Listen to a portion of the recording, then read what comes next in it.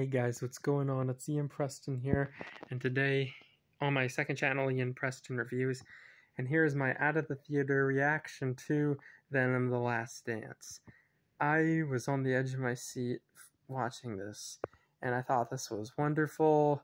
The story plot was great, and I gotta say, the sequences were great.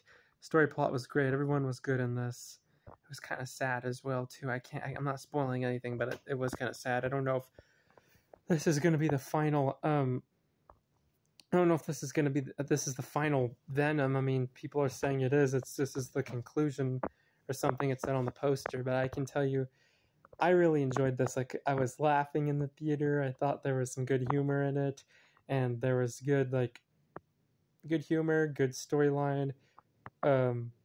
Things that put me on the edge of my seat, and just so much good action-packed stuff and good sequences with like creature CGI and such. But I really enjoyed this this movie. I was on the edge of my seat.